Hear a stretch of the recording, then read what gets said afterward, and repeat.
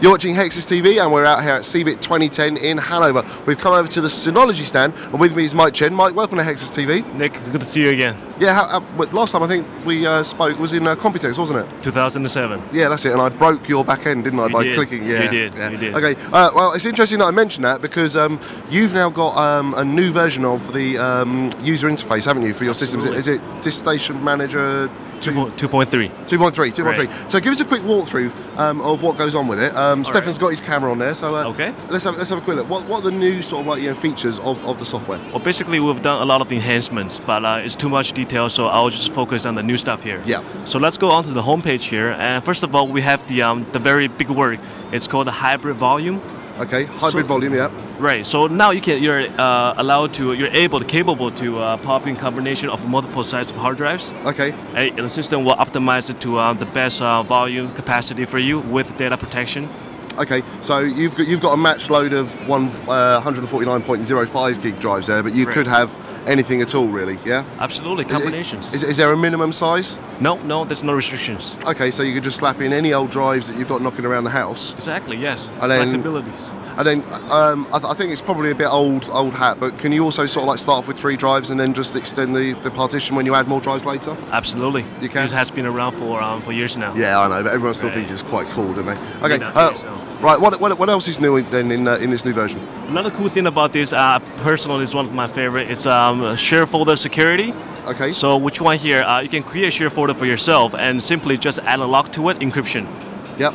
So if you just encrypt it and go to edit and you just pop in a set of passwords to it. So this is for some prevent if somebody steals your hard drive. Yeah. Right. They will try to access your data. They will need a set of key to unlock it. Yeah. So it's good for personal. It's good for home use. It's good for business use. Okay. And when it says shared folder, does that mean that other people, you just tell them the password and they can still access everything and still they still have all the usual permissions that you'd have? Absolutely. Actually, there's another feature for it that you can remove it from the end users, so it's only accessible to the administrator. Okay. 2 ways for it. Yeah. Okay. Wonderful. All right. And then anything else? Because I think you were saying something about the actual back end, weren't you? About the management tools or something like that. Absolutely. You see, we have a lot of trees, a lot of functions here.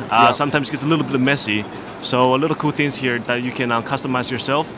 You want to see this one, and just go click OK, and it's more clean. Okay. Yeah. So you can basically get rid of the features you don't want to see there all the time. Yeah. Exactly. Yeah. Yes. Yeah. Okay. Can you set that on a per user basis? Absolutely, yeah. Yeah, so each user can customize that bit for how, or you could customize it for them as an admin. Well, actually, this one is only available for the administrators. Okay, gotcha. Right. All right. Okay. Now I know that a lot of people are doing a lot of stuff over. They're doing stuff down to iPhone and stuff like that. Are you guys got any plans for this sort of thing? Yes. Last year we have the audio and photo station for your iPhone, which means you can stream the photos and music.